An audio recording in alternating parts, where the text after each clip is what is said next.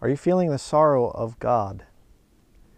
Did you ever have one of those days where you just wake up and everything's going good, and all of a sudden you just feel sorry, and you start to get just feeling down and just kind of anxious feeling, and you think, what's wrong with me? Everything's going fine in my life right now. I have no reason for depression. I just don't feel good. And you know, if you're an artist, you say, I just can't get inspired to do things, and I don't know what's wrong. Everything's okay in my life right now, but I feel just bad. I can tell you a lot of people are going through that right now, and a lot of people don't understand it. Depression, they're going to the doctors, and the doctors are diagnosing them with having all kinds of depression and anxiety disorders and whatever else, and they take the medication. It doesn't help. What's going on? Well, I'm going to tell you, there's some things that are very, very wrong right now in this day and age. Some things that are very wrong with the earth, some things that are wrong with people, and you can feel it. Everybody feels it, but most people choose to cover it up with whatever they choose, be it entertainment, drugs, alcohol, just whatever. Very few people want to actually get in touch with this feeling of sorrow. But I'm going to show you today from the Bible what the Bible has to say about this issue of the sorrow of God. What's going on? And again, just understanding some things that are happening right now in our world. There's a lot of bad things going on with the environment. Just to list a couple things, I mean, you have mechanized logging now has taken over the old way of logging, and mechanized logging can just decimate a forest within days, where it would have taken loggers, you know, months and whatever else to do the job. They can just destroy it in days. And I'm a former logger, so don't say I'm some kind of tree hugging environmentalist. I'm not. But I've seen the destruction. Beautiful forest just turned into a wasteland in no time at all with these big machines. And they're just going through and just making a wreck of things. You have genetically modified crops are destroying whole bee populations, and they're saying this is not good. The bees are dying off, and birds are dying, and fish, massive fish die-offs, and war. There's all kinds of different rumors of war out there, and nuclear weapons and things, and you can just feel the hatred among people, and you can see people, their souls are just so darkened. I mean, you just go out, the joy, the happiness that people once manifested is just not there. You can just see it. You try to talk to people, and it just, everybody's feeling this sorrow. There's a feeling, you know what I mean. Most of you know what I mean if you're awake to what's going on. And I mean, you can go down through the list. There's so many things. The economy. What about the economy? Every nation is horribly in debt, into the trillions, tens of trillions of dollars. How are we going to pull out of that thing? People are in debt. They don't even own anything. Their car is owned by the bank. Their house is owned by the bank. They're going and they're paying their utility bills with credit cards, not with the money that they have. Buying groceries, buying a stick of gum with a credit card. It's not good. People can, if you're awake, if you have any kind of an intelligence at all, you can see, hey, things are not going good. And you can feel that. There's something very seriously wrong. Let me show you what the Bible has to say about that. I'm going to show you first here in Matthew chapter 24. Jesus is speaking to his disciples at this point in time in the Bible, and they ask him, basically, what are the signs of the end of the world? Okay? And verse 4, he says, And Jesus answered and said unto them, Take heed that no man deceive you. For many shall come in my name, saying, I am Christ, and shall deceive many. There's a lot of people who call themselves Christian, and they're not Christian. Every Catholic priest out there is actually, according to Catholic doctrine, they are called another Christ. The priest takes the place of Christ, according to the Catechism. And yet they're molesting children all the time. It's just coming out all the time. The Catholic Church is not the church that Jesus Christ founded. I can assure you of that. Plenty of other studies to prove that. But verse 6, and ye shall hear of wars and rumors of wars. See that ye be not troubled, for all these things must come to pass, but the end is not yet. Wars and rumors of wars. Do we see that? Iran, China, America, Venezuela, Russia, building up their military while America is tearing down its military, dismantling its military bases. Afghanistan, Iraq, all these different things in Libya and Syria, and there's plenty of big wars out there, and some more coming. Verse 7, for nation shall rise against nation, and kingdom against kingdom, and there shall be famines and pestilences and earthquakes in divers places. Now look at this. All these are the beginning of sorrows. There you see it. Sorrows. Well, who's the sorrow associated with? You see? Title of this sermon is, are you feeling the sorrow of God? You say, well, then that's the sorrow there? Yes. And I'm going to show it how it connects to you. Saved or lost, by the way. And by the way, you can be the most hardcore atheist, say, I don't believe the Bible, whatever else.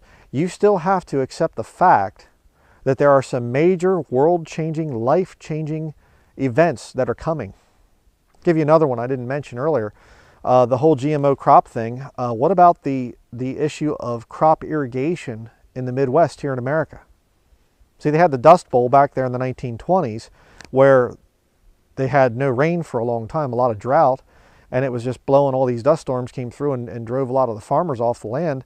And then they fixed it by tapping into the aquifer. And now the biggest aquifer out there is going dry. Within a couple of years, they're saying it's going to be completely dry.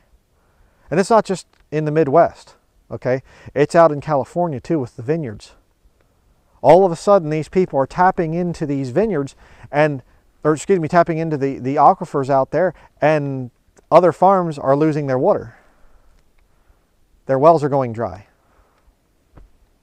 And in India and other countries as well, Central America, South America, the aquifers are drying up. Not very good times coming. Okay, but let's look about this thing of the beginning of sorrows here, and something else I want to show you interesting here in Matthew chapter 24, verse 36.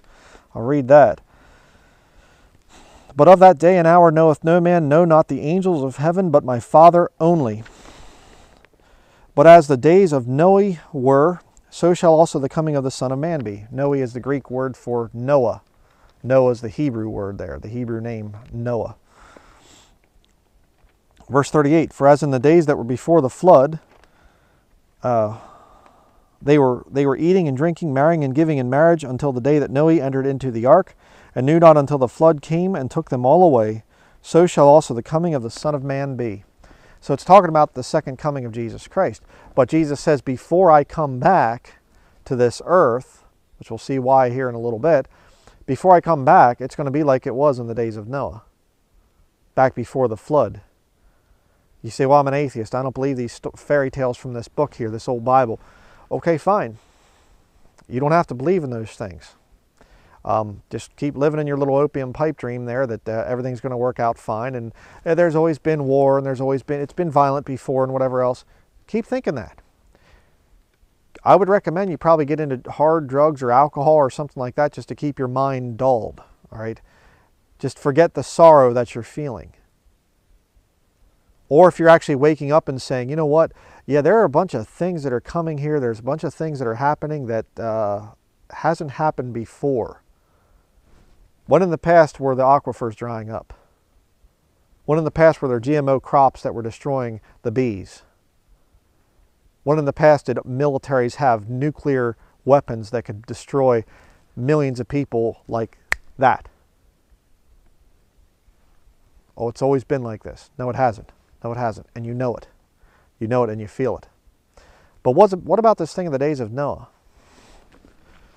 Go back to Genesis chapter 6.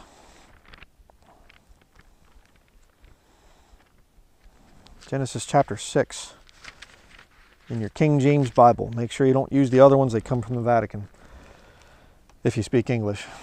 Genesis chapter 6, verses 5 through 6. And God saw that the wickedness of man was great in the earth, and that every imagination of the thoughts of his heart was only evil continually. And look at this. And it repented the Lord that he had made man on the earth, and it grieved him at his heart.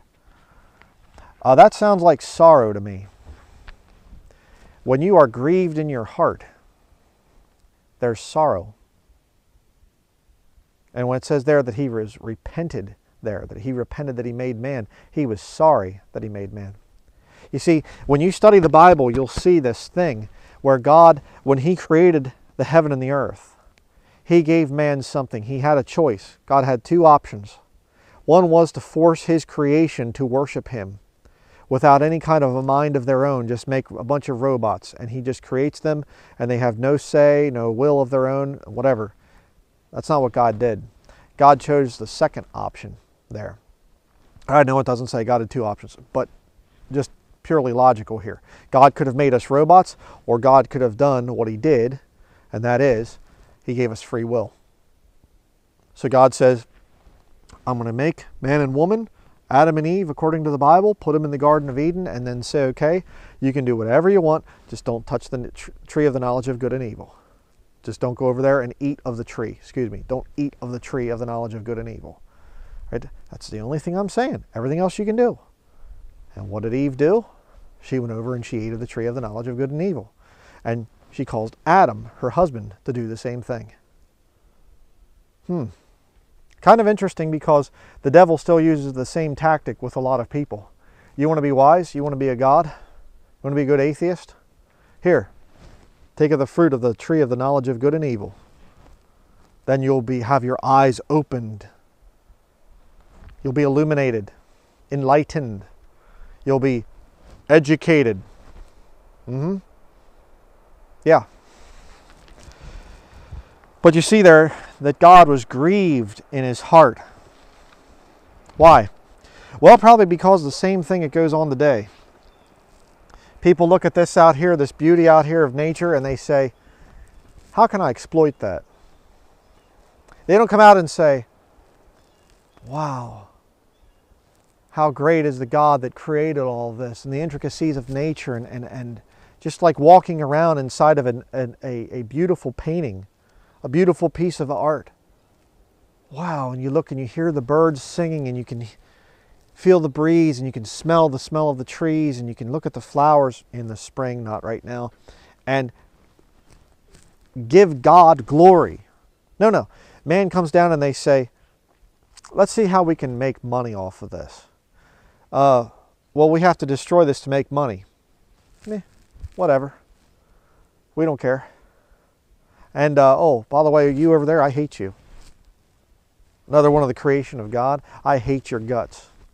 I'm going to kill you and take what you have. Oh, you have oil in the ground? As a result of the flood, people being buried in organic matter decaying and under pressure and creates oil. You have oil over there? I want your oil. They say, well, we'll sell it to you. No, that's not cheap enough. We want to take it from you.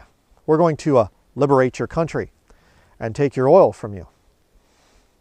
It's called the last however many wars that America's fought, and a lot of the other countries have fought too. A war for resources. Killing one another. And how about that 21st century killing? Biochemical weapons. Starving a country. Messing with their economy.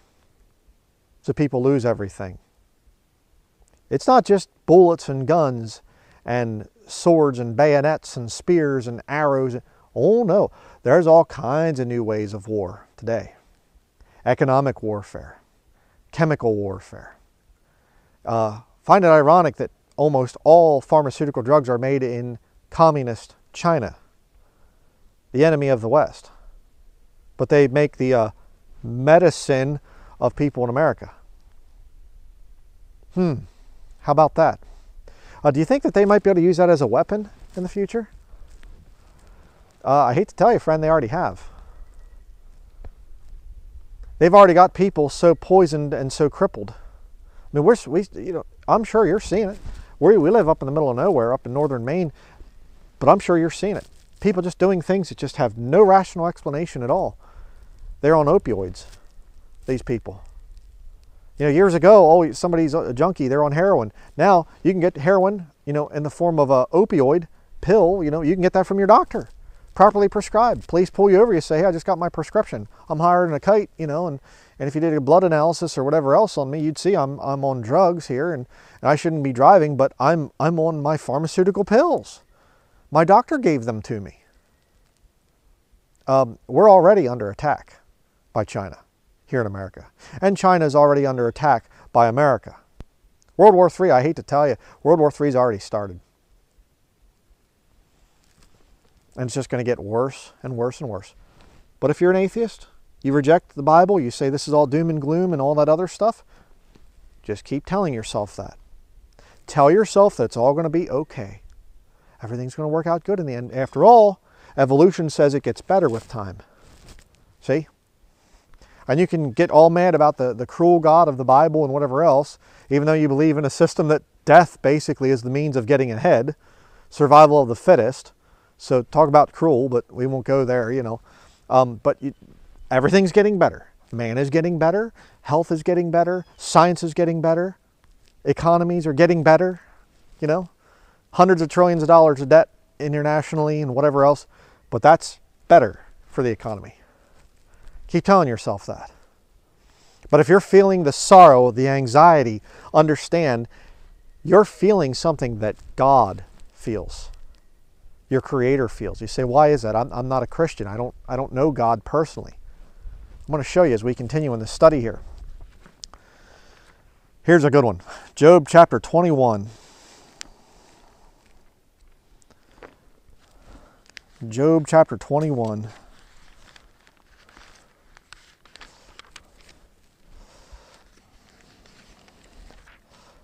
Job chapter 21 and verse 17 it is. How oft is the candle of the wicked put out? God, you say, I knocked his lights out, he's dead, in other words. How often is the candle of the wicked put out? How often do wicked people die? Every minute, probably every couple of seconds, some wicked person dies. And how oft cometh their destruction upon them? The Bible talks about thine own wickedness shall correct thee. These people that come out and rape and destroy and pillage a forest, a beautiful forest, for money and for the profit, they're actually destroying themselves. It's kind of interesting because you get into the cycle of, I got to get this $250,000, $500,000 machine and try to pay it off and work hard, and you get all the stress of that and everything else because you need to make the big money to pay off the big money so that you can get in more big money so that you can, and you get into the cycle of things and you stress yourself out and you destroy yourself. Instead of just being content, you see. People kill themselves. Their own wickedness destroys them. Their destruction comes upon them. You see? But look at this. God distributeth sorrows in his anger. When God gets angry, when God starts to look down and he says, you know what, it repents me that I've made man. You know what he does? He starts to distribute sorrow. You know why? As a warning. Does it sicken you? If you're a lost person out there, does it sicken you to see a beautiful forest decimated? All for the sake of money? Does it sicken you to see, name it, the nature being exploited? Children being horribly molested by Catholic priests, and yet the Catholic priest just gets shifted to some other place. Do you have a cry for justice within you that's strong? Or are you just indifferent? As long as it doesn't affect me, I don't care. I only care about myself, only about my life. I hope not. I hope that you're not that kind of a wicked monster. I hope that you're actually concerned for your fellow man, for nature, for things like that. but it's going to lead to sorrow. Why? Because God is angry. God is looking down on His creation. He's saying, I gave you free will, and this is how you use it. And God's going to do something about that. You're feeling sorrow, that depression that you feel, that feeling of just, I don't even know what to do today.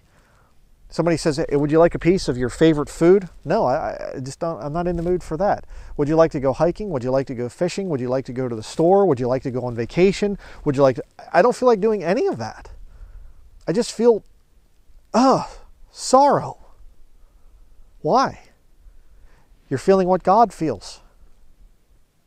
God is trying to get in contact with you.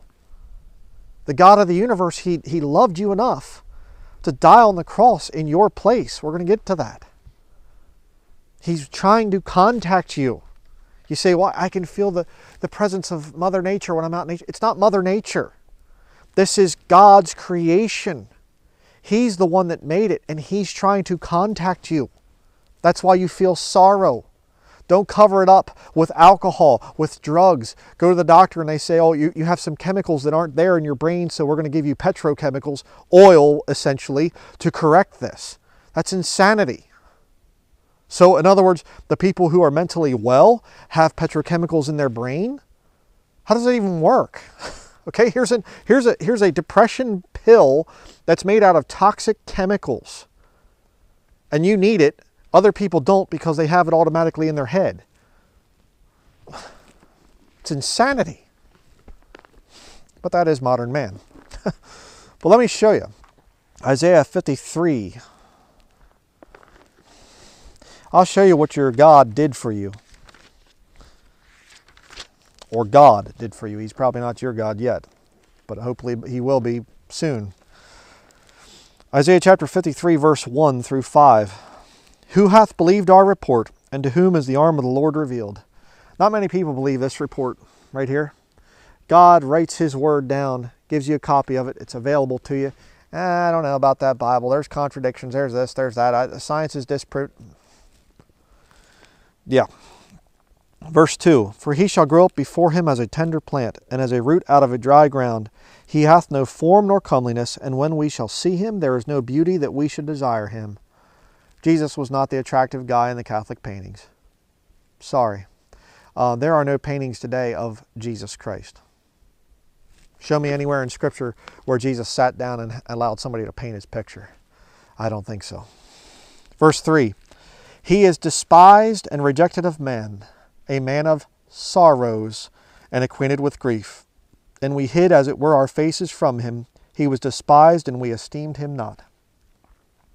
How often do you think about your Creator?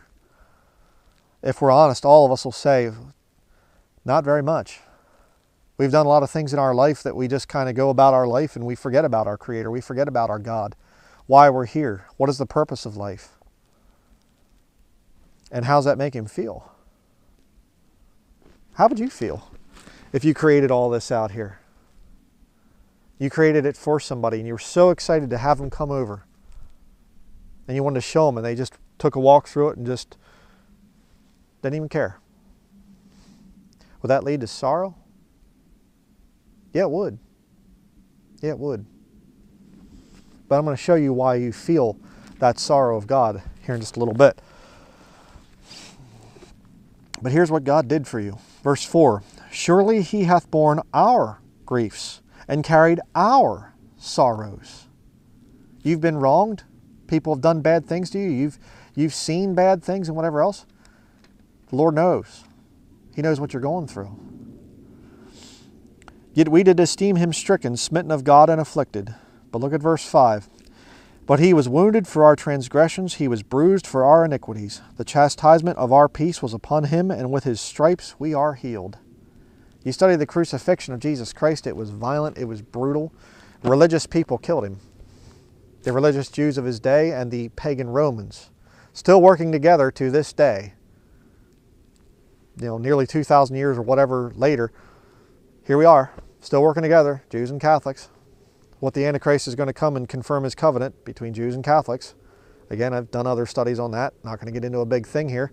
But Jesus died a horrible death.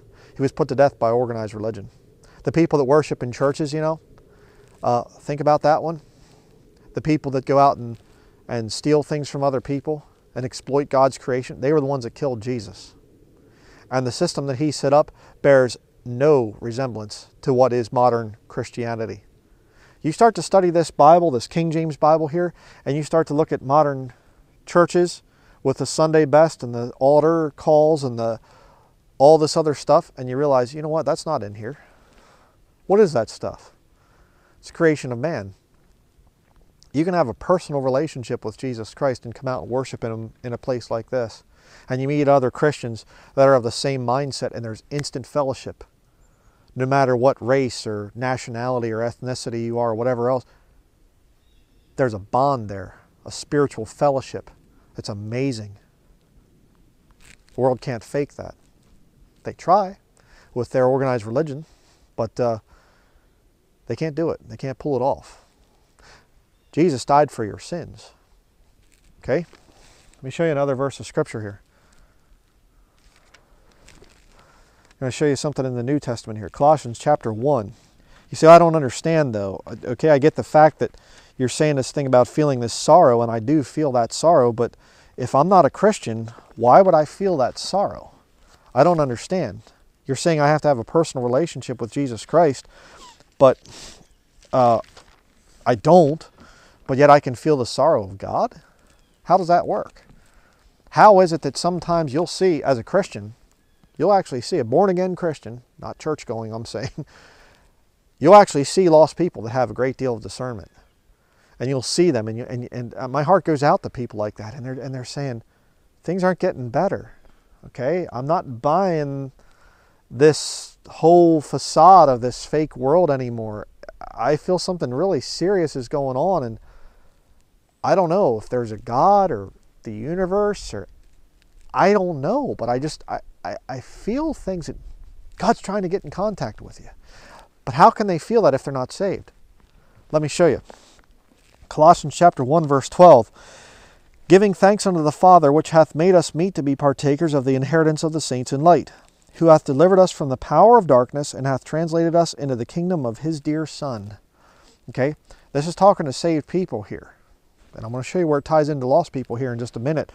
But when you get saved, God pulls you out of that darkness and brings you into the light of His Word. All of a sudden you start to understand this book. You know why lost people find so many contradictions in this Bible here? Because they don't have the light to understand it. The Holy Spirit's not there to guide them in this. Oh, that's not a contradiction. Okay, I can see this and I can, oh wow. The Holy Spirit will show you what this book means if you're saved. If you're lost, well, you're dead in trespasses and sins. You aren't going to get it. There's a lot of things that God has to give you understanding. But let's continue. Verse 14, in whom we have redemption through His blood, even the forgiveness of sins. Jesus shed His blood on the cross. And He will purchase you if you come to Him in the right state. I'll show you that here in a minute. Most people don't. That's why I had to say that. Verse 15, who is the image of the invisible God, the firstborn of every creature. Jesus Christ is the image of the invisible God. Okay, you say, what are you talking about? The Father is invisible. He is a soul. The Holy Ghost is a spirit. All right, Jesus Christ is the body. So when you get to heaven, you're going to see Jesus Christ. He is God, wholly, completely God. And it's talking in context about Jesus. Here's where it gets important. Verse 16. For by Him were all things created that are in heaven and that are in earth, visible and invisible, whether they be thrones or dominions or principalities or powers. All things were created by Him and for Him. Who created you? Jesus. According to that passage right there. Jesus created you. You say, well, no, I think the universe created me. No, Jesus. Jesus created you. Who created this tree right here? Jesus. Who created that snow? Jesus. Who created the blue jay that's in the background acting up? Jesus. Who created the air that you breathe? Who created the mountains, the seas, the rivers, the plains? Jesus. He created everything and everybody. Verse 17. Here we go. And he is before all things. Jesus is the creator, so he's before all things. And by him all things consist. Jesus is the source of your life. He's the electric power plant, so to speak, that gives you, as the appliance, energy to keep going. It's kind of funny, really, when you think about these people that say, I don't believe in Jesus. They're actually saying, I don't believe in the thing that gives me life. I don't believe in the being that gives me my next breath. Or are they in for a shock when they die? But here's the point, friend. If you're lost, if you don't know Jesus Christ as your personal Lord and Savior, understand you can still feel sorrow because by him your life consists. You keep breathing because you are connected to the source of all life in the universe. It isn't Mother Earth, it's Father God. You see? Jesus Christ is the source of your life. Verse 18. And he is the head of the body, the church, who is the beginning, the firstborn from the dead, that in all things he might have the preeminence. For it pleased the Father that in him should all fullness dwell, and having made peace through the blood of his cross, by him to reconcile all things unto himself. By him I say, whether they be things in earth or things in heaven. He wants to reconcile you to himself.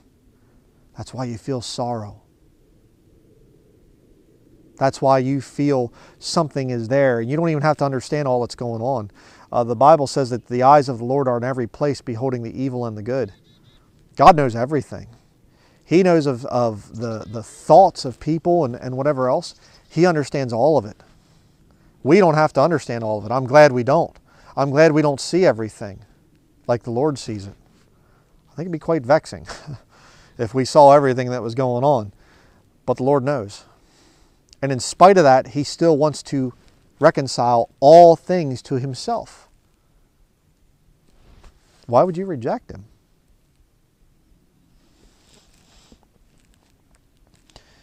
Verse 21, and you that were sometime alienated and enemies in your mind by wicked works, yet now hath he reconciled. Speaking to saved people.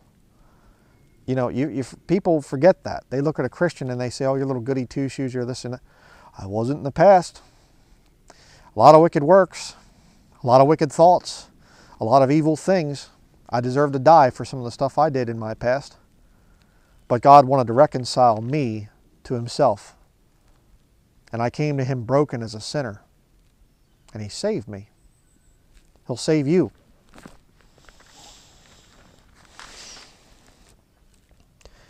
Verse 22, in the body of his flesh through death, to present you holy and unblameable and unreprovable in his sight. That's the beautiful thing about it. You can have the most messed up life, the most horrible, terrible past, and the Lord will say, you come to him for salvation and he saves you, and he says, clean slate, brand new start. I'll forget everything. You don't want his salvation? Then you'll have to pay for all the sins of your past, all the bad things that you've done to his creation. Very foolish if you decide to pay for your own sins. I'll show you one more place to turn to here on this issue of sorrow. So I don't know what to say about all this stuff. It's just a lot for me to think about. And yeah, I do see that there's some bad stuff coming, but I don't know if there is a God or whatever else. And I do feel the sorrow, though. Okay? Let me show you the verse to tie this whole thing together. 2 Corinthians chapter 7, verse 10. For godly sorrow worketh repentance to salvation, not to be repented of. But the sorrow of the world worketh death. Do you know how many brilliant people have blown their brains out? Very, very, and you know, what was it? Hemingway, Ernest Hemingway. 12 gauge shotgun. Blew his brains out. One of the greatest writers, novelist, or whatever the guy was. Great mind. Till it was plastered all over the ceiling of the room he killed himself in. Terrible. Why would he do a thing like that? Because you see, he had worldly sorrow. A lot of celebrities killed themselves. Why?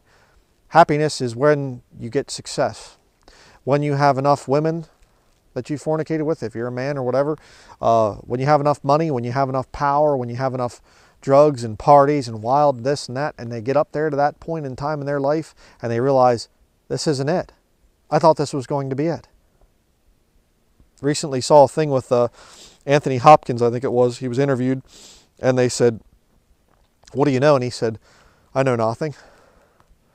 After all my success and everything else, I've gotten to the place where I just realized I don't know anything. I thought success might be here and it's not, you know, basically. At least he's honest, you know. A lot of them aren't honest. They just keep pretending, you know, and whatever else. You would do well to get to a place where you say, you know what, this sorrow that I'm feeling, I believe it's coming from God, and I'd really like to know God personally. And without going into a huge big study, God's judgment, God's wrath is coming to this world. God allowed man to have free will for a time, but it's coming to an end. And God is going to say, okay, you've messed up my earth long enough. You've lived in your sin long enough. Enough innocent people have been hurt. Now it's time for me to come back and judge the world. And he's going to judge it in righteousness. There's not going to be any buying the judge off, or why I have my Masonic connections and so I can kind of skirt my way out of the court system. No. There's enough money that I can buy off local politicians and rezone a mountain in the area so I can mine it and put poison into the ground and whatever else actually true of this area. I can pay off the right people. No. That's coming to an end. God's judgment is coming. And the sorrow that you feel, those days when you just feel so depressed and so down and there just doesn't seem to be any way out of it, the only way out is Jesus Christ. And you need to wake up to this. You need to understand God is going to judge, and he's saying, okay, you want to feel some godly sorrow? You feeling the godly sorrow there? You feeling that vexation of seeing what's going on in the world? Come to me. You're not a good person. Okay, you're not some kind of a holy, well, I'm not like Hitler or whatever. Well, I certainly hope not, but God still views you as you've made mistakes. You've done wicked things in your past. You're probably doing wicked things right now in the present. Come to him as a sinner, broken, and say, okay, God, I'm not a good person. I can't make it up there and be on your level. I'm not like you. I need your help. Please save me. There's not much time left. God's not going to keep putting up with this world and the way it is.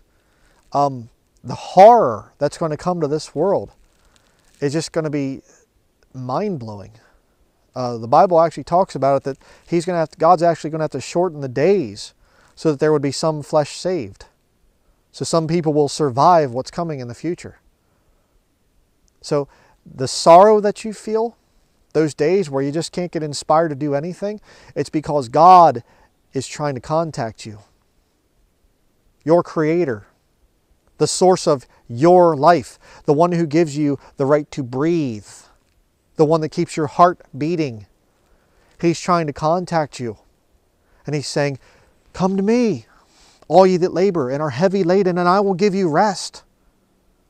Come, get saved. Time is running out. He didn't say, come and join a church. Come give your 10%. Sunday best. Go join the Catholic. He didn't say any of that stuff. Come unto me. Jesus. You don't have to come to me, Brian Denlinger, as a preacher and say, hey, I need to confess my sins to you. Don't do that for 1 second. I'm not trying to get your money. I'm not trying to get you to join my church or anything else. I'm trying to get you to have a personal relationship with Jesus Christ and to read about it in this King James Bible right here. You better do it. You better do it. You can hear in the background right now, that's a log truck. We've gotten so good here. There it goes. We've gotten so good here, we can actually hear the mechanized machines. We can say, oh, there's the feller buncher. Oh, there's the truck loading the logs on to the log trucks to go to the big mills and things. They're just raping the forests up here all the time. God's not going to keep putting up with that. I'm not against logging. Like I said earlier, I'm not against logging, but the way they do it here in this state, it's terrible. It's atrocious. But whatever. The signs are everywhere. Look at the people. Their souls are damaged. They're just walking around, just people on pharmaceutical drugs, war coming, all the bad stuff. You can see it. You can feel the sorrow of God. But a lot of people are just going to mess around. Well, yeah, I'm kind of sad for the way things are going, and oh, I'm sorry, and in loving memory of so-and-so that died because they were wicked and didn't turn to God, and yeah, sorrow of the world worketh death. And you'll get to the point, and there's quick ways to commit suicide, and there's slow ways to do it. You get into drugs, that's a slow way to commit suicide. You go drink yourself into a stupor and just get drunk and knock yourself out so you don't even know what's going on. That's another slow way to commit suicide. Or you can have godly sorrow and understand these feelings that I'm feeling are because of my connection to God, the Creator, and I want to know Him personally, and I want Him to save me from what's ahead, to save me from the wrath to come. Are you going to do it today? Do it. You're running out of time. I pray you take heed to these things. I pray you get a King James Bible and look this stuff up for yourself. Don't take my word for it. And you decide to just ignore this. You say, well, I'm an atheist. I'm a man of science or a woman of science or whatever else. Okay. See how well your science saves you from what's coming. You're lost. And you're going to see some horror in the future. So that is going to be it. Please watch some of our other videos if you want to know more about salvation, how to be saved according to the King James Bible. But get it straightened out today. Nothing is more important. If you're feeling the sorrow of God, you need to get it figured out today. God is trying to contact you. He's not going to do that forever.